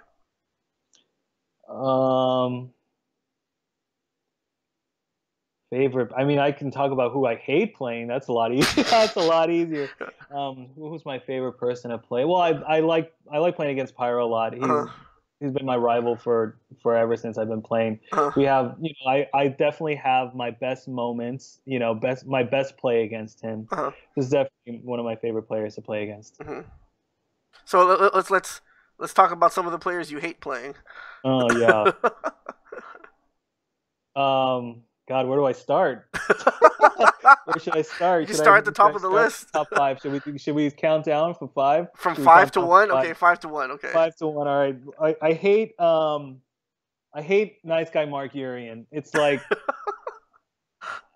this game is, my comment about this game is kind of flawed because Mark doesn't have a lot of moves in the game, and I should have taken every single move that he does away from him because I punished all of them. But because he's Mark, he still does it, and he still gets me with it, and I fucking hate it. Okay. He does knee drops from half screen, full screen, and it hits. And yeah, I losing to Mark is one of the worst feelings in the world. Okay. It's tough. It's really tough. Okay. I throw my hands up in disgust. Okay. Yeah. So number 4, we're. God, number 4. All time, obviously. All time. I mean, I want to. Yang players like Rom and Nika KO. Okay. I hate them. I hate them. Really hate them. Okay. And I guess you touched on why you hated them, right? Just that constant pressure, constant forcing you to. Rom is a lot different than Nika KO. He's like, he's more calculated. He calculates. It's both are really, really good players, and Rom gets you in the corner and he gets you in that Yang neutral grab, and you're like, you're trying so hard to block the slashes, and then you got to wake up and try to mash out, and all of a sudden he's activating the Seibu, and you're just like, fuck, man, fuck. It's tough. It's really tough. So yeah, Yang players, all of them, every single one of them, worldwide. Okay. Yeah. Number 3, dude, Amir, I hated playing Amir. He was so hard to beat. Just at the time, yeah. It's like no matter what I did, he just roundhouse supered out of everything. That's the God button. I always call that the God button. He was really difficult. Nothing worked against him. Man, it's like, dude, like I think against him, like I just got like, he can make you freeze. He's just so offensive, and he just starts kicking brains out with Chun-Li. It's really hard. It's really, really hard. I remember for a Uh, long time, like Amir had that streak against Pyro, like he in had a streak Ranbats. against unbeatable. It was. I'm Yeah, telling you, this is like really, really unbeatable. And dude, Amir can come back right now and still beat me. yeah. It's yeah, for sure, for sure. It's he has some. I have some kind of mental block with Amir for sure. I don't know if it was like one Ranbat or two in a row, but remember he like all of a sudden picked up Denjin Ryu in a Ranbat and he beat Pyro too. One, he picked Ken and he beat Pyro and he picked Remy and almost beat me with Remy. Dude, yeah, he just it's something about the way he plays was uh-huh. it was like you shouldn't be able to play like that and win. But Uh-huh. that's why I hate it because he was able to do things that I couldn't do and Okay. win like that. Yeah, So he was what was he number two? Was he number two? three. That's he was Number three. three. Okay, number two. Number two. All okay. These Chun-Li players that have absolutely no skill. Chun Li players that have no skill. Okay. Yeah, like Shadini, for example. Like Shadini and Kai. Like, like absolute mindless Chun-Li just abusing the shit out of the character, abusing every little advantage you have with the character. I hate those players. I hated those players because losing to them felt really bad. Like I spent so much effort, playing this game and they just hey, roundhouse, hey, card throw. It's like fuck low forward. Okay. Like they would like, I never use the word turtling because I don't feel like, it's used correctly, but the way they turtled was fucking, I hated it. I can't explain it. And they just relied on Chun-Li to win games. And it's, you play so smart setting them up and one thing goes wrong and next thing you know it, you're losing. You know what I mean? Yeah, do, yeah. do you know this feeling? Yeah. I do. Right? I definitely do. Yeah. So Yeah. so yeah, good like what I mean is skillless good Chun-Li players. Yeah. Well, Does that make sense? I yeah, think like it's the only character in Third Strike that you can be really bad at the game, but still be really good. Is that those kind of Chun-Li players? yeah. I guess it all depends on how you define skill, right? Like, it seems I'm like sure it seems like you're not defining skill as in execution wise or anything. Well, that's why they play Chun-Li because they lack execution. Yeah. All I right. mean, Third Strike in terms of execution isn't the most difficult. So No, I think it's one of the more I think it's one of the more lenient games yeah, it's in very terms lenient. of Yeah, it's very lenient. Exactly. So you know. I mean, nothing in the game execution wise is not hard to do. But these guys were so bad that they had to play Chun-Li. Yeah. Yeah. Remember They that? still won. Remember that money match Kai had with Fat Bear? Yeah, they were talking about it right now. Are Oh they? God, how? Yeah. Oh my God. I mean, I'm in the front row. I'm sitting in the front row of this money match. I'm like Don King in this money match. I'm egging it on. I'm egging this money match on. Like You know, I don't even understand how that even became a money match. I'm Like not sure why it was a money match. Two, really really poor Chun-Li players. yeah, First to 10, yeah. it wasn't fun. Yeah. It was not a good match. Yeah. It's like if like Mark Henry and like I don't know like Mark Henry and badass Billy Gunn main evented a WrestleMania or Dude, something. Billy Gunn is awesome. Are you serious? No, you can't throw him in there like that. Yeah, like sexual chocolate and like D'Lo Brown fighting against each other. That would be it. Yeah. And so number one, what's Number one, Mutant XP I Dude, knew it. I'm I telling knew you, it. dude, the way he plays against me is just wow. He has me down to a T. I can't do anything. That's not true. I can't mount any offense, and I don't know. Like I watch other guys, I'm like, oh yeah, they're just beating him up like this and that, and then here I go and try, and it's like, nope, none of this works. That doesn't work. What's going on? I don't know. Well, you did Yeah. beat me last year. But I don't know how that happened. I don't think I should have, but. It's a very stressful match. I'd rather play against Chun-Li. Really, you'd rather play against Chun Li than Sure. my Necro. You've like ruined. You've like, dude. I lose to everybody's Necro now. Like you've set this mental block in there for me. Like, dude, I was at Dom's arcade and this random guy shows up with a hat and beat me with Necro. I'm like, what's going on? It's like I see Necro. I'm like, oh, I'm scared. Like, yeah. I feel like that cannot- character was just designed to beat Ken. No, it's not. It's not. It's not. The way you play it is designed to be Ken, but that character is not. Like I go and study the Kuroda tapes because Yeah. Kuroda Ken tape has a lot of Necro in there, Yeah, it does. Actually. and that doesn't work for me. It doesn't work. Yeah. So Necro PTSD, Kaz, absolutely. for sure. It's like, dude, I see it and I'm like, fuck, I don't want to see Necro in my bracket. I don't care who it is. You So know. you hear that, Rico, aka Isco from Austin? Hopefully you face 5-star at TFC this year. Yeah. All right. Just start swinging those standing strongs, and I'm like, I just freeze up. Yeah. Those standing strongs over and over. I'm like, oh god. You, Yeah. you know, there's this New York Ken player. His name was Green Tea, Yeah, yeah. and I've seen it before. you know, he used to do supers to punish my withstanding strongs. Like, for sure, like he wasn't like. There's no way he could be reacting to him. Like there's just no way. Like unless he's like buffering the motion, and then like right when he sees the strong, he hits the kick button. Yeah. But like he would punish my withstanding strong with SA3. I don't think that's effective That because like can't be possible. I don't think that can't be a good move because you have to give up blocking position to buffer. Yeah. Right? You see what I'm saying? Like you Yeah. can't buffer and block at the same time, and you have to stand in the perfect range. And you know, it's not like Necro's only move is standing strong. Yeah. You're sitting there buffering. So you can just do the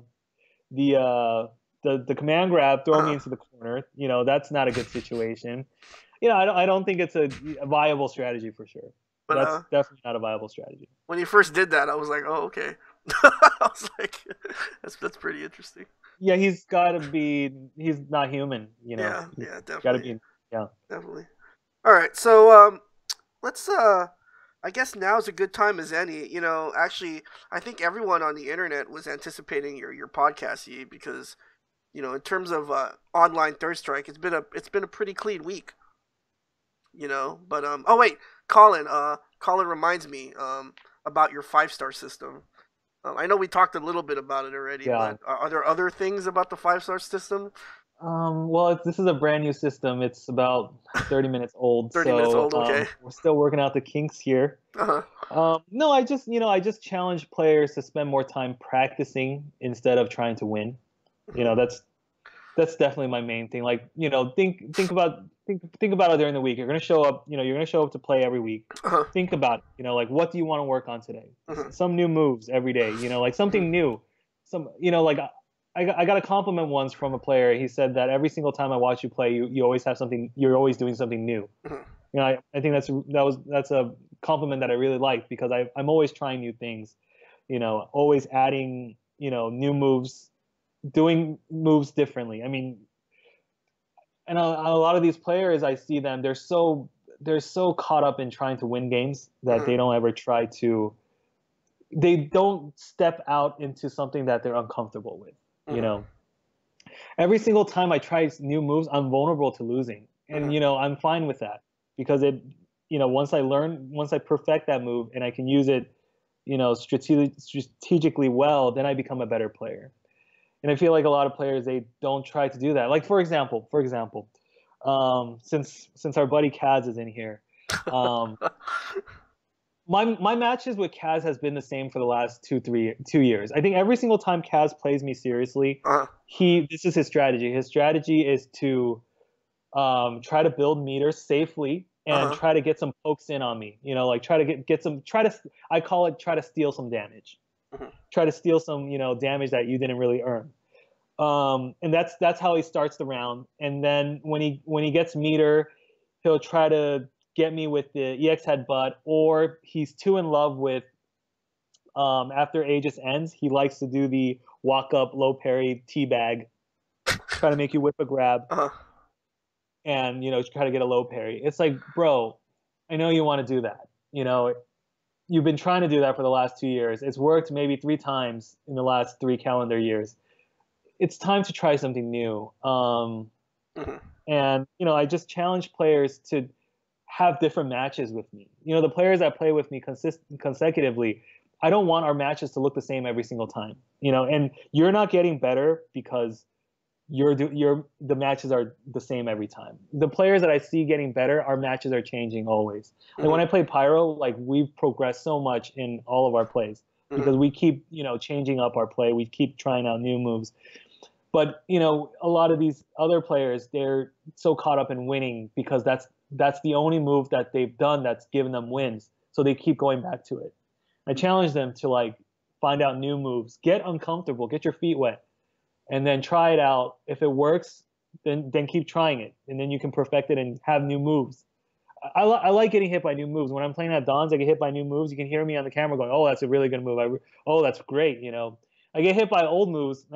You know, same moves every time I start rolling my eyes. Mm-hmm. You know what I mean? The third strike, roll your eyes. Like, are you fucking serious? Like this again? Yeah. So. And you know, just to kind of piggyback off that, people who love Third Strike and people who play it, you know, I'm trying to figure out the best way to describe this. But like Third Strike is designed in a way that you can play like that, right? E? Because like, you know, obviously you don't know a whole lot about modern games, but you know, the biggest critique with modern games like SF4, SF5 is that there's really no way to play differently to win. You know, Right. No, everyone I has to do the understand. same thing Yeah. to win. Yeah, But Third Strike exactly. isn't designed that way, and so it's a shame when you see players who are doing the same thing when they don't have to. Absolutely. You know, Absolutely. Absolutely. It's like it's coming. Kaz, I know you're gonna walk up and go up hoping for a whiff grab and a low parry. You know? He does it in situations where he doesn't even need to land a crouching strong. uh-huh, I mean a crouching fears. I've seen him get like some guy down to like 2 more hits and he's uh-huh. going for that. It's like, does that make any sense? You just need a throw and like a low forward and you win, but you're trying to go for go for the kill shot for no reason. It's Yeah. because another thing is I also want players to work on kill moves. Like I was Kill talking to moves. What do you mean, like max damage? round enders, round Okay. enders. Yeah. You know what I mean? Like I'm sure you have a lot of ways to win different rounds. Yeah. Right? You have ways to win the first round. You have ways to win the second round. You have ways to win the third round. Mm-hmm. Getting that last hit is the hardest hit to get in the game. Mm-hmm. So I want players to work on how to kill somebody, how to finish them off. And it's especially crucial in tournaments because then it's even harder to kill these guys off. Yeah. Like you said, the Japanese players play super safe. Mm-hmm. Can you imagine killing a Japanese player in a tournament? Yeah. You would need a good move to kill them. Yeah, just like little things, like from a Necro's perspective, like one thing that really bugs me a lot is, you know, when a Necro player, you know, gets a dizzy in the first round and they waste meter to kill their opponent. Yeah. You know, and all you had to do was go to training mode and just kind of figure out, okay, there are other combos that can kill the opponent with this much life, and you don't have to waste meter. You know, like it's just kind of like little things like that, or like situations where I mean, obviously there are like certain exceptions. Like for example, if I get like a bread and butter combo on someone, and then they have like, you know, like a couple pixels life left. If I have a SA3 stock, you know, I'll juggle. I'll juggle another SA3 just to win the round because, you know, I don't want that player to come back on me. You know, I mean, there are small exceptions like that. But that's exactly my point about kill moves. Like you want to do a move that doesn't give the other guy a chance to make a comeback. That's the kill move. Like just end it right there. Mm-hmm. And I think most players don't consider that. They start using their moves in the beginning of the match. They start using their moves in the middle of the match. Like mid match moves, beginning match moves. It's not the same as late game moves. You know, late round moves, finishers. So I want players to develop how to finish a round. You know, and every round is different. First, second, third is different. You know, because a player can be up one round and then go for something crazy second round if he's losing because, you know, he's up a round. You know what I mean? So every round there's different kill moves. Yeah, because the situation changes. Yeah, I like Kaz's comment. Game is hard. Great comment. It's true. It's not. Yeah, it's different rounds, different characters, different different everything. Yeah. You have to think about all of them. I have finishers for different characters. I have finishers for different players. You know what I mean? Like I play the matchup and the player. People always ask me, "Do you play the matchup or the player?" Why can't I play both? You know? Yeah. I think it's flawed to think that you play one or the other. So Denges actually has a question.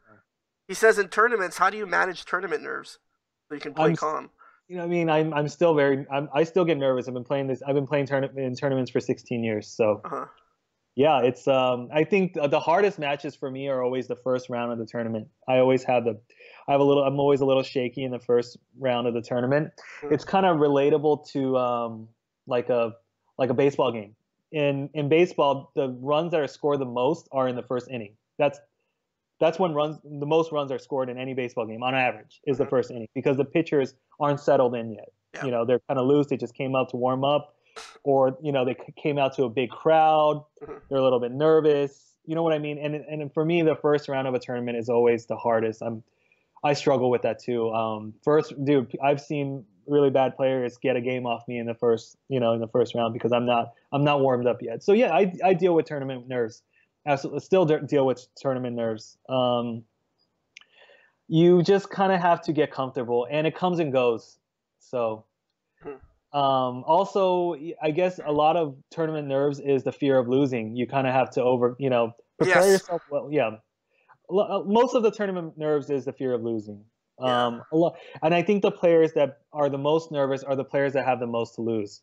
You, Denjiz, you talk a lot of shit, so the pressure's on you. So that's why you're nervous because you don't want to lose and have people be like, "Oh, look at this guy talking all this shit, but he can't even win." Plus, you play a character that's really difficult to win in tournaments, 2 out of 3 against a top tier character. So a lot of pressure is on you. So that's why you feel even more tournament nerves. You kind of have to separate when you're playing. I try to tell people you gotta have to you can't mind anything that's going on. You just have to be Mhm. in the zone, just focused on what you're doing. Don't worry about what people are going to say. Don't worry about what people are going to do, whatever it is. You just have to focus on what you're doing. Definitely, definitely. Just maintaining that focus. It's hard. It's really tough. It is. Yeah. There's people screaming at you, people are talking shit, trying to throw you off your game. So Mhm. definitely when you're a player like Denjiz, it's hard. But that's why I want to see him at TFC this year. Yeah, it'd be great to see him at TFC, but he's scared. I think. Oh, okay. Well, I feel I can sense. I mean, I don't mean that in a bad way. I feel like I sense some fear in him showing up. well, we all have some level of fear, I guess, and we're all Yeah. afraid of different things. So speaking of which, we're getting to the end of the podcast, and so even though this has been a relatively clean week of online Third Strike, I did manage just for you, Kaz, because this is Kaz's by far his favorite part of the podcast. He doesn't That's even because listen. it's like him. It's like watching Kaz play. Maybe it makes him feel better. I don't know. But once again, guys, now's time for this week's Pack It Up. And so, like I said before, I think people knew you were coming on the podcast, because I found it particularly more difficult to find nominees for this week's Pack It I was Up. hoping you would find I was hoping you would find my bloopers. Oh, to find 5-star bloopers? Yeah, I was hoping for that, but it's okay. Yeah, I mean, There's a ton of them. There's a ton of them. I know where all of them are. Okay. Yeah. Well, Like when Mark gets me with knee drops, you just gotta look for Mark videos. just you versus NG, Mark. Mark, yeah, Mark's Right. got my top 5. So, I'm looking forward to hearing what you think about some of these clips. So for those of you who are unfamiliar with this part of the podcast, basically every week I scour the internet for some unique examples of Third Strike play online, and basically I come up with the what I feel are the top 5 nominees, and I want you guys to tweet me and let me know what you guys think. So, without further ado, since we're running a little late, we're just gonna get right into it. And so, without further ado, here is this week's edition of Pack It Up. Let me do something really quick. Yeah. Okay. All right. You ready? All right, Kaz, are you ready? All right. I think Kaz is ready. Okay. So let's go Kaz ahead. is getting his popcorn. Yeah, Kaz he's is getting his popcorn. His truffle salt popcorn. All right. Pack it up. Nominee number 1. Here's a prime example of what not to do in the Oro-Chun matchup. Watch as this Oro user gifts his opponent free damage while wasting meter in the process. I didn't even notice he used a super. Nominee number 2. More blender action on Pack It Up, but this week it's from 3SO. Watch as this Makoto player refuses to block this Ibuki's day 1 mix-ups. I don't think he's refusing. I think he can't see it. He can't see it? This looks like Tenren versus people at Don's Arcade. I've seen it. I'm telling you, it's tricky. All right, so nominee number 3. This for some reason this past week was filled with like full screen mishaps. Watches this Makoto player is a little too hungry to respond to Hugo's taunt. That was insane. I love that. Oh my god, I'm gonna use that at Don's. Nominee number 4. This was actually a last minute entry that just had to be on this week's Pack It Up. Watches this Koki player ping pongs himself with the Aegis reflectors. I love how the Urian just watches it. He's like, I'm not even gonna hit him. Let me just watch this. Just watching him. And this last one is for Ty here. This Chun-Li player finds out that punishing Alex's SA2 with full screen super dude, I mean, isn't as simple as it seems. Just this has happened to me before. Jump I did it on purpose. I did it on purpose. So I did it on purpose, knowing that it's gonna grab you. It's gonna grab you. You can't escape. Just to get a good laugh. I mean, I got up and killed him right after, but that's cool. Maybe he did it on purpose too. Yeah, it looks like he did it on purpose. Definitely. All right, so those are this week's nominees for Pack It Up. Let me know in the chat or tweet me and let me know which one is your favorite. Thanks, Art. I appreciate it. See, not anyone can get on Pack It Up anymore. It takes I have to be very selective with this segment now. Yeah, this one was pretty good. I caught a couple of the other ones and I thought they were kind of I'm sure it's tough. I don't even know how you found all these.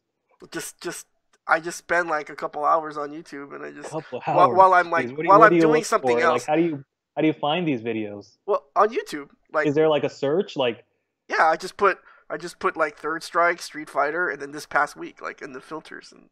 I see. Because these are all things that happened just in the past week. Oh, okay. So it's not like all time. I liked number 3. I really liked number 3. Oh, the Hugo taunt? Yeah, I think he baited that out. You think so? Absolutely. He set him up. I like that one. All right. So I will definitely check out H Rose Lagmaster Hugo. But as a rule, I don't usually put lag stuff on Pack It Up unless it's like super egregious. Like rollbacks that are like that rollback action for like 3 seconds or like teleports or stuff like that. But I'll definitely take a look at that. I was hoping for like my own bloopers on here. That would have been good. Well, that would have been the best. Maybe if you come back on the podcast next time, I'll show you some of my own bloopers. Okay, awesome. So before we leave the podcast, he obviously, Third Strike. We're not gonna continue playing this game forever, right? I differ. or maybe some of us are gonna stop playing, and so I don't think so. You don't think so? No. So it's important that obviously new players start playing. So like what advice? I mean, this is a question that I always ask my guests, but so what advice would you have for people who just like picked up the game? I mean, just like what are some of the things that you really think that they should do in terms of this game? Yeah, I think this game is really tough. Like it's definitely not a casual game. You can't just be like, oh, I woke up in the morning and I decided I want to be a Third Strike player. It doesn't work like that. Like it really takes a lot of effort, but I think, in my way of explaining things, I would say the game will reward you if you put the effort into it, and if you don't put the effort into it, the Third Strike gods will not bless you at it. But I disagree. Like I feel like this game for me, I see Third Strike like chess. I would hope to be playing this game when I'm 60, 70 years old and a grandmaster of the character Ken. Kuroda will be a grandmaster of every character in the game. I would like to see myself as a grandmaster for the character Ken. I hope I can get that, get to that level at that time. And I think, Third Strike is good because it really exercises the brain. I think, as we grow up to be adults, it's important to exercise our brains. And for me, this is my exercise of my brain, is to come in and play Third Strike once a year. Wow.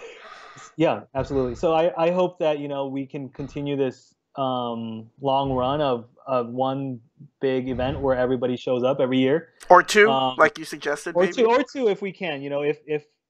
if things work out, Uh-huh. if as we get older, of course we have more responsibility, whatever it is. Hopefully it works out. But I think in order for it to work out, we need participation from players like you, AC Slayer. We expect you there next year. Yes, yes, yes, definitely. All right. So before we get going, I just wanted to just remind everyone that you've been watching the Mutant Experience. But before we get out of here, I just wanted to remind everyone of some events that are coming up. Obviously, the big one, TFC, September 29th to October 2nd or 1st. 5 Star will be there. The Japanese will be there. New York will be there. So definitely, if you haven't made your plans to go, then you should definitely get This on is that. I think this is a big battle this year, Yeah, TFC. This is a really big battle this year. yeah. I A told my. lot of Go ahead. Sorry. a lot of bragging rights this year. Yeah. On Monday nights, Arcadium holds it down with his ST stream from his garage. So definitely check that out. Every other Thursday, Lost Ark Video Games, Greensboro, North Carolina. They stream Arcade Third Strike every other Thursday. Obviously, the Lost Ark crew is one of the more active scenes in America. Shout outs to the UK Third Strike players. Um, I think you saw a graphic for Gutter Trash Volume 8, which is set to happen in November. Um, let's go ahead and just recycle some of these events because I keep telling myself I'm going to change the time, but I never do. East Coast Throwdown. So that's the event that's happening this upcoming weekend. For those of you who want to play Third Strike, the arcade room is 24 hours, and it's $20 spectator fee. So if you wanna grind some Third Strike on the arcade, definitely consider going to ECT. A tournament that was just announced actually recently, Red Bull Battlegrounds. Actually, Colin told me this. In order to enter Third Strike, you have to enter SF5. What? Yeah. Okay. Gutter Trash, like I said, All right. Volume 8. Okay. That's happening the same weekend. I'm sure a lot of the French players will be there as well. So definitely check all those events out. Um, so once again, Guy, thanks for coming on the show. I appreciate it. Good luck at TFC. Good luck to all the SoCal players.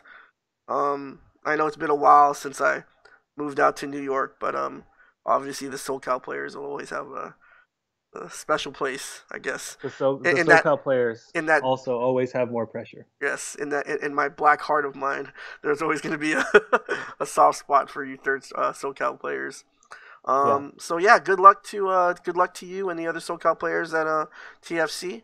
And for those of you who are wondering what's next week on the Mutant Experience, we're gonna have a very special guest, British old school Yun player Rakarai. He used to grind with a lot of the old school players, including Ryan Hart. He's going to be on the stream next weekend. Yun specialist from the UK. And so I'm really looking forward to that podcast because I'd like to learn more about, different scenes and how they started playing this game. So once again, guys, thanks for tuning in to the Mutant Experience. Thanks, Yi, for coming on the show. Thank you for having me. Watch TFC and play Third Strike. It's a good game. I'll see you guys next week. All right.